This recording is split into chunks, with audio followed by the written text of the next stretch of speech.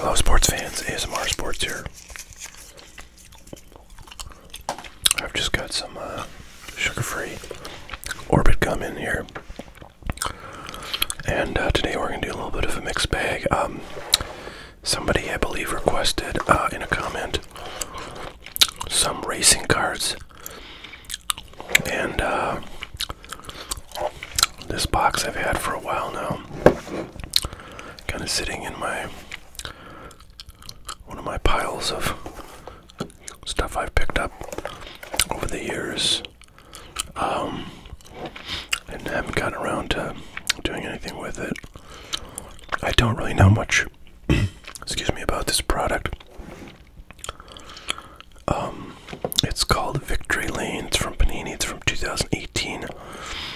It looks like it's got some pretty good stuff. It's got 2 autographs and 2 memorabilia cards, so that's pretty sweet. There's 10 cards per pack and 4 packs per box. So looks like there's going to be a 1 hit per pack.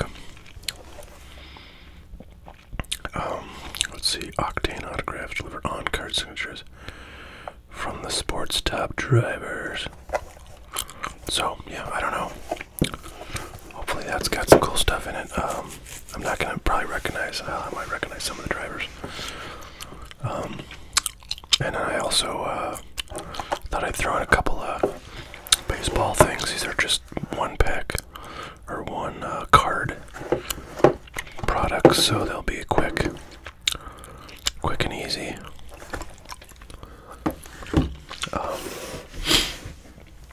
Alright, I gotta get a cutting implement. 1 moment, please.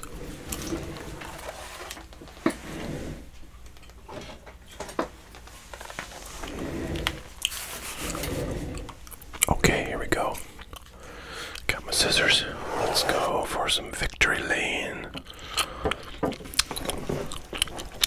It's funny, when I don't know, I had this sitting on like a shelf with a bunch of other kind of crappy products.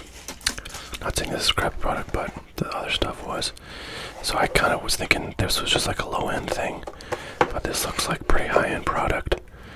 But with four hits in it. Yeah, pretty snazzy looking. Kevin Harvick is the guy on the thing there. I've actually not heard of him.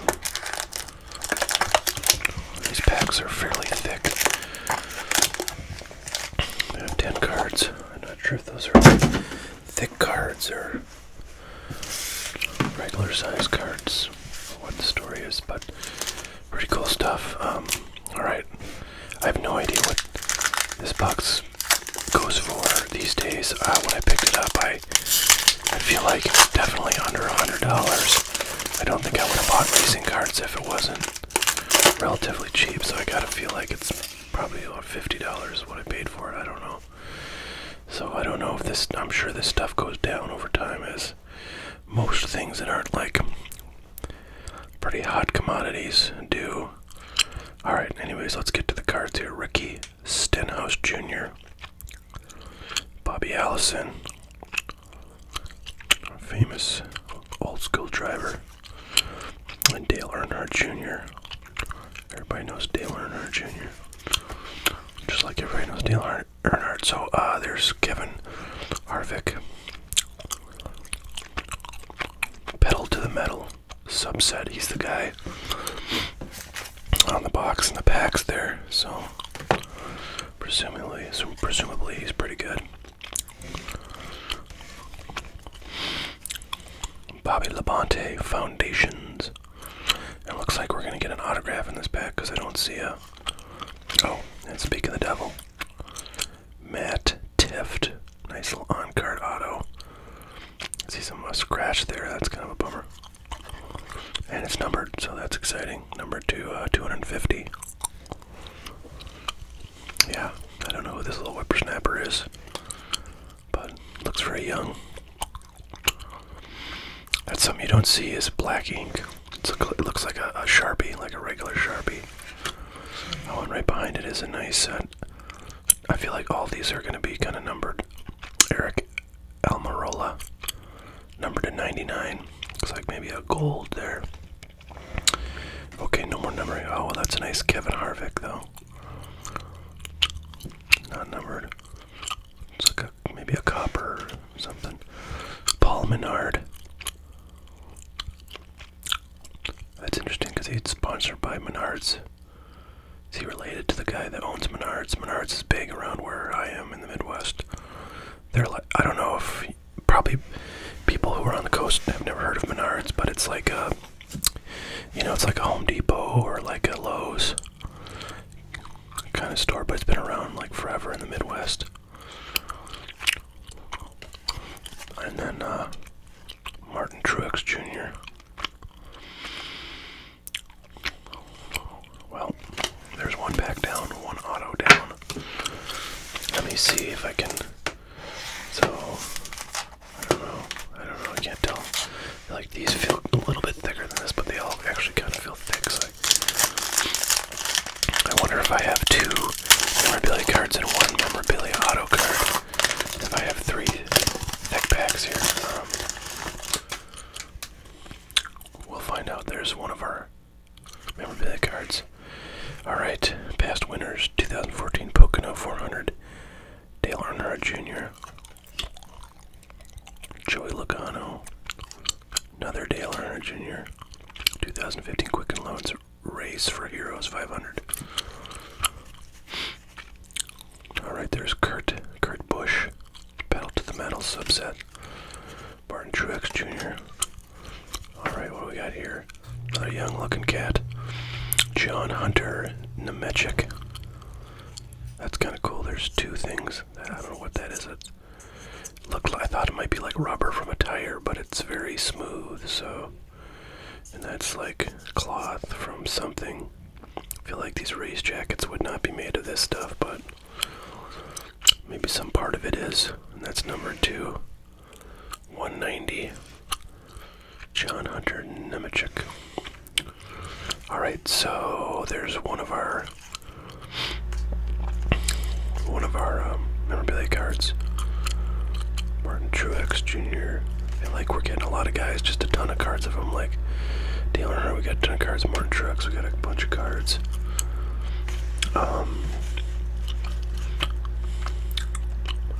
Kevin Harvick, we got a bunch of cards. So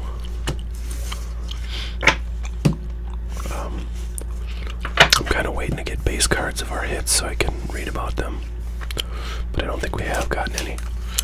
So again, it feels like there's all like thick cards in all these remaining packs. So yeah, there's a thick card in there. So we'll see what that is all about. Jimmy Johnson, another Jimmy Johnson. Yeah, there's just a lot of like of the same guys popping up. Pedal to the Metal. Who's this guy? Al Allmendinger, or AJ Allmendinger, I guess. Sorry. Oh, here's a nice numbered card. Numbered to 99, Denny Hamlin. Race day. Oh, and then that keeps happening. We get 2 cards of the same guy. Race ready. So that looks like it's rubber, like a tire or something. And that's, don't know what. Again, it feels like soft, like not like that jacket looks, but so let's see what it says about. So this doesn't say anything about him on that card, but on the back of this one it says something. Let's read that. Denny Hamlin spends many days at the office. Only his desk is a dashboard. His phone is a helmet headset, and his office hallway is a track of paved asphalt. Okay. Never afraid to go the extra mile to get ahead. The Joe Gibbs racing driver proves time and again he's one of the hardest workers when he clocks in on race day. Okay, well, that's good to know. He's a hard worker, I guess. Take that home. I'm gonna go fetch that other numbered card and pull him out too. I think it was. What was that?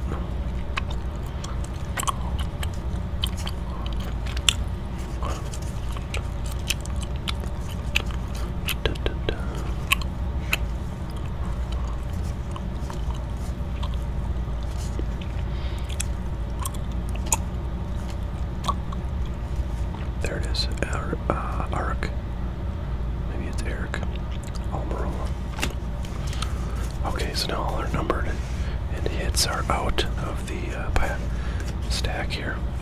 Now, so there will be an autograph in here, presumably. And it feels thick, so the question is, did we get an auto patch card? That would be pretty cool if we did, I think. Let's see. Yep, it's a thick card, so I think we got an auto patch, guys. Guys and gals, I should say.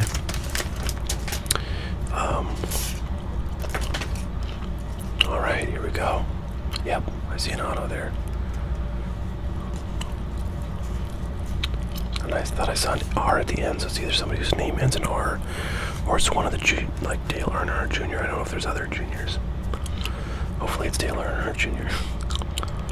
Jimmy Johnson, Cal Busch. Now I've heard of because I opened some racing cards a little while ago, and I remember he was one of the guys whose cards are always listed. Kyle Larson. Oh, so that's interesting. That's the first one we've seen with the little rookie logo. At least I think it is. Let's go back and check because I can't believe there's so. Oh, look at that! I missed it. Rookie card. Did I miss any others? These are really sharp-looking cards. I mean, they're very metallic and shiny and seem like pretty high-end. So I appreciate that. All right, where were we here? So yeah, we got this rookie card, William. But a lot of these drivers look super young. I don't know if it's, but I know there's like drivers that have been around forever. Jimmy Johnson, Michael what does that say? Waltrip. Yeah. Okay. So that's cool. Kyle Busch race day. Well, look at that. Look at that, ladies and gentlemen. That. So this is like the weird. Oh, wow, fascinating.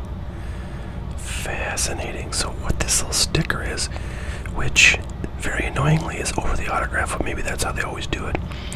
As you can, I don't know if you can see this, but there's like a little, it's like a hologram, and it says Dale Earnhardt Jr., like a little logo. So presumably his, licensing operation, authenticates his cards, which is kind of interesting because, in most products, you don't get that kind of like secondary level guarantee. It's like the manufacturer, which is Panini in this case, kind of guarantees all the autographs on their packed card products. But this is like a secondary level of authentication from the,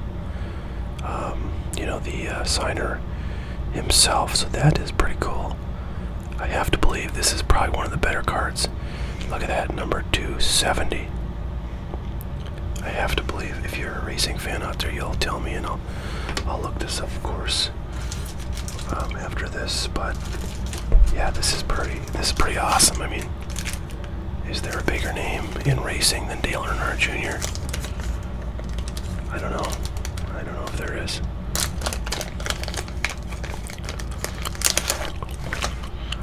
I feel like he's the Mike Trout of racing, but maybe I'm wrong. Maybe he's not as good as his dad. I don't know. That is pretty cool though, guys. When I saw that R at the end, I was like, oh, did I get the big guy? The big dog. I'm gonna see if we can find, I gotta say we're doing like really well on pulls that come from like me opening boxes that people suggest, like the wrestling box that I opened. We got like basically the best auto and the best non-auto you can get out of that pack, or very close to it.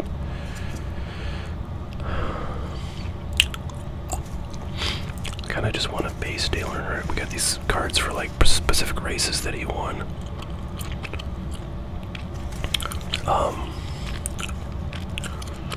But anyway, so yeah, we got that wrestling thing, and then this box, I gotta believe, gave us one of the better hits you can get out of a racing product.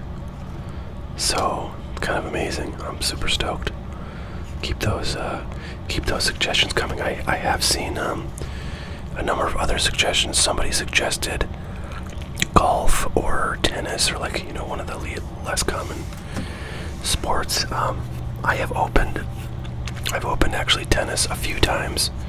I'm a huge tennis fan. I play tennis a lot. Well, I used to before the plague. Man, do I miss tennis. Ooh. I miss baseball. I miss tennis. I miss so many things, but I'm totally, you know, I'm an introvert, and I have lots to do at my house with all my cards. Actually, yesterday and today I inventoried all of my unopened stuff, which I'd never done before, and I'm glad I finally had a chance to do it. If I hadn't been trapped at home for so long, I might not have ever done it.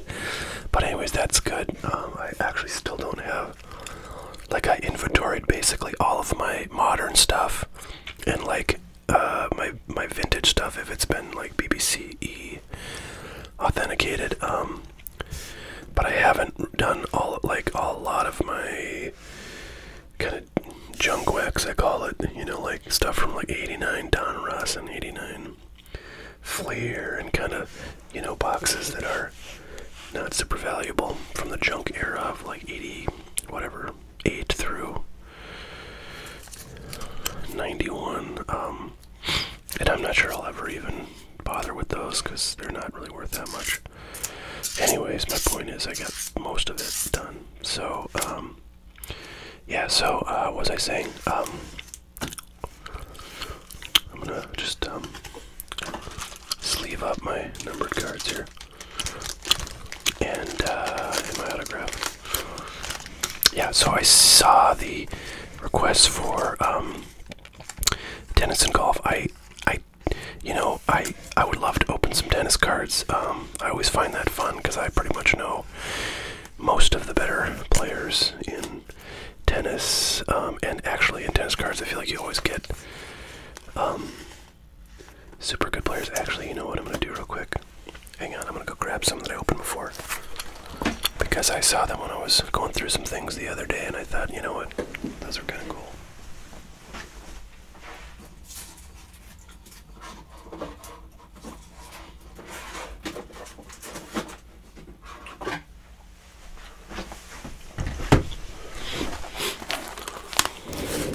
Okay, here we go. So, I know that's not a tennis card, but somebody was talking about Evan Ingram, because I mentioned him when I pulled one of his cards in a video recently, and said that I had a bunch of his autographs, because I felt like I could never get anything but Evan Ingram autographs.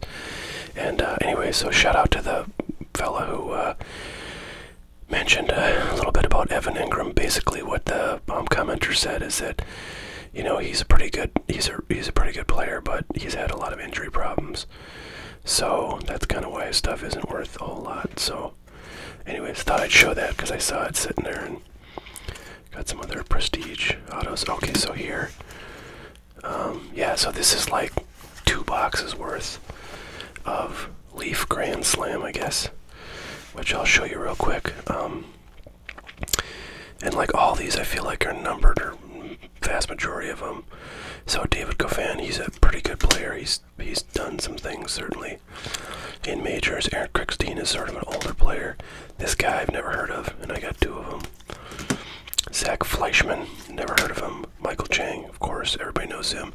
This is pretty sweet. It's numbered 1 out of 3, and I have no idea what the hell that says. July Lord V. I don't know.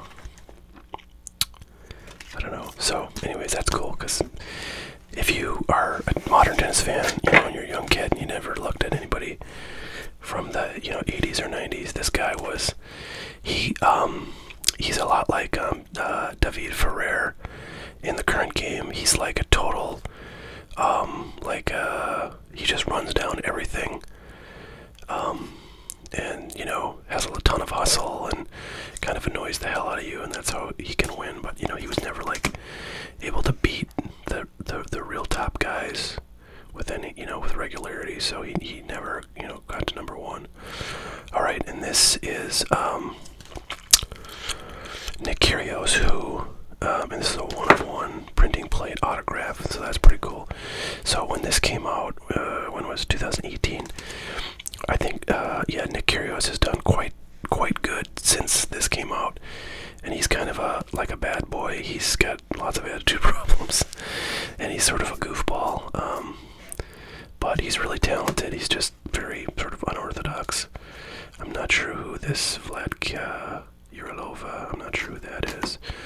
Sebastian Grosjean, number 25, he's okay. Johanna Konta, I don't know who that is. Number 25. Another Aaron Krickstein, this one's numbered. Jesse Witten, never heard of him. Here we go. I mean, the legend, Martina Navratilova. Probably one of the top 3 women's players of all time. Up there with Billie Jean King and Steffi Graf and, you know, a few other names that just are giants in the sport. So pretty cool. And this is the thing about tennis cards, you know, you get this card, I mean, literally one of the best women's players of all times, number 2 to 5, number to 5. And I bet this thing isn't worth, like, you know, $30, $40. So I'm just gonna keep it because screw you, eBay. You don't want to value my cards, I'll keep them. So here's another guy, Andy Murray. Did he just retire? I think he retired recently. But he was, you know, a top, like, you know, 3-4 guy. Always a threat to be in the finals of a major, especially if it's Wimbledon. So he's definitely a big name. This is probably my favorite. Anna Kournikova. Who doesn't love Anna Kournikova? She is kind of one of the, well, I don't know what to say about her. I mean, she was, you know, one of the early tennis prodigies. She's, you know, started like training in Florida by way of Russia when she was very young, and kind of a lot of people were talking about, you know, her game, and of course she's very beautiful, and I think a lot of people thought, you know, she'd be a superstar because, you know, if she could be really good and, you know, she's whatever, charismatic, then more power to her. She ultimately did not win a ton of, like, majors. I don't know if she ever won a major. She might have had like one, you know, but she was pretty competitive for a good number of years. And I don't know, she's just always been very interesting. I think, you know, kind of a celebrity sort of tennis player, one of the first, I think, you know, to sort of be a celebrity as a tennis player. I think it's much more common now, but, you know, back in the 90s, I think the people who cared about tennis, or I think the average, you know, sort of person, certainly the average American, didn't really know any tennis player. Well, like Andre Agassi is a good example of somebody who really broke through. I think that, you know, limitation of tennis players only being known within tennis, and he was obviously, you know, he was doing ads for like Canon cameras and all sorts of stuff. So, you know, and John McEnroe before that, but like few and far between those kinds of players, and Anna Kournikova was kind of one of the, you know, first women's players who really broke that, that barrier.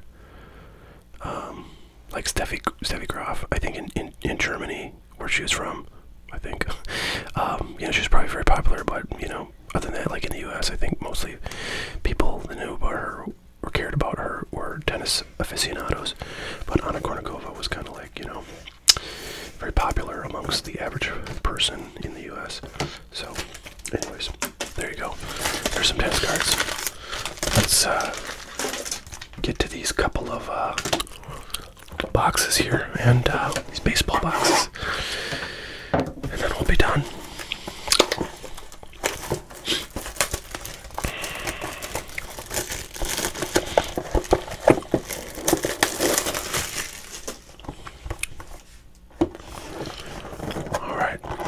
So I've opened a few of these now, and yeah, they're pretty. It's this is active player edition, so there's a lot of younger players or like rookies and prospects in here, but a lot of them are kind of you never heard of them. Like, oh boy, here's an example. Yuck. Yuck, yuck, yuck, yuck, yuck. Charlie Morton. Okay, buddy. 42-64, that autograph is really hard to see. So, this guy, yeah, okay. 2000, it's like some random common from 2017 Topps. 45-70. Win-loss record, yeah, so this is worth about $1. And, that's just kind of the way it goes. I don't know, I have nothing more to say. I'm sure I'll get some, like, Pittsburgh Pirates fans who will not like me trashing one of their guys or something, and that's fine. But, yeah, that card is worthless. There's literally, like, nobody who wants that card. Or maybe there is, I don't know. See, that's the thing, if I could figure out how to do some giveaways, maybe there's a Pirates fan out there who would value that thing as much as I would value, like, I don't know, like a David Robertson card, which, like, you really only want if you're a Yankees fan. It's funny he's not in the Yankees, but he's kind of a pitcher that was fairly beloved when he was on the Yankees, and so, for that reason I want him. But nobody's really going to collect him. So I would be excited to get, like, pretty much any Yankee. But to get Charlie Morton, not so excited. Alright, so this is, I've opened these before. You've seen them if you watch this channel regularly. This is a Hit Parade product, repack product, so there's an autograph card in here. Could be graded. Probably won't be. Statistically speaking, I've not gotten a lot of graded cards out of here. This is a platinum limited edition box, so it's fairly high end. I think these things go for $179. So, sometimes you get a card that's worth maybe $300, but sometimes you get a card that's worth, $60. So let's hope we're on the former of those. Okay, let's see here. Oh, it's a mini. It's an Allen Ginter mini, and it's not graded. So, oh, it's somebody on the Braves, you guys. Somebody on the Braves. Who can it be? Who can it be? No. That's my guy there. That's my guy. Yeah, buddy. So that's cool. Unfortunately, this is a 2019, so it's not a rookie year. And what I've found with Acuna stuff and Soto stuff is, like, basically if it's not rookie year, it's not got a ton of value. But I'm sure this is worth, $100, maybe a little less at the least. It might be worth more, but these are not numbered, so I don't know how rare this is. But I've had, like, numbered Acuna autos out of, like, Topps Inception and been shocked by how little they go for. So I'm never gonna argue with an autograph of the hottest young player in the game today, for sure. But yeah, cool. I always wonder, like, if you send this in for grading, do they grade, like, the outer card, or do they grade the inner card? And if they grade the outer card, then why the heck does anybody care what the outer card is? Graded, since it's the inner card that anybody even cares about. Fascinating questions. Fascinating. So that's pretty cool. That's a pretty cool ad. Yeah, I'm excited. That's a cool one. Alright, well, I hope you all enjoyed. Thanks so much for watching. We will catch you all next time. Alright, bye now.